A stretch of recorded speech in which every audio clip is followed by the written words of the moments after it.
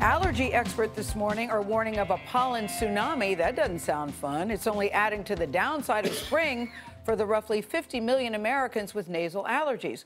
One of the biggest pollen hot zones in the country spans the Northeast. Jericka Duncan is right in the middle of it, in the misery in New York's Central Park. Jericka, good morning. Good morning, Gail. In fact, this area where we're standing has a very high pollen concentration, and it's only expected to increase throughout the week. The culprit for all of this pollen, the trees. Blooming flowers and budding branches mean spring is in the air, and so is the pollen. It's everywhere, collecting in thick clumps on the ground and coating cars.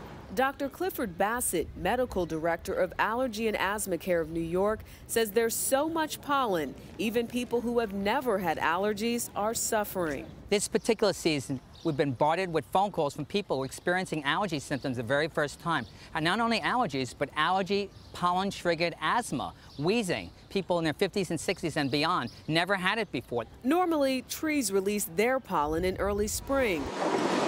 But the long, brutal winter delayed that until now, when other plants and grasses are just starting to release theirs. For allergy sufferers, it's a perfect pollen storm. Right now we have birch, oak, maple pollen in the Northeast. Very prevalent. If you're sensitive to those tree pollens, you're going to feel miserable. And it's not just the Northeast. Pollen counts in most of the country are at medium to high levels. Roxanne Bortreger lives in Tulsa, Oklahoma.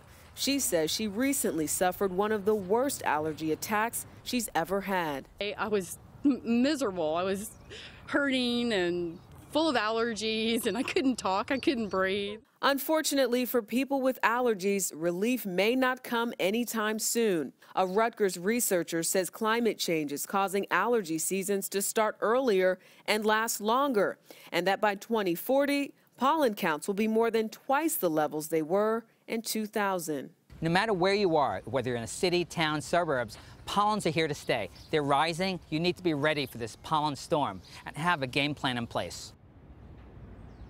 Now, there are some things you can do to lessen the severity of symptoms, like wear sunglasses when you're outside. Make sure you wash your face and your eyes before you go to sleep so the pollen doesn't get in your bedding. And of course, when all else fails, call the doctor. Nora? Jericka, good advice. Yeah.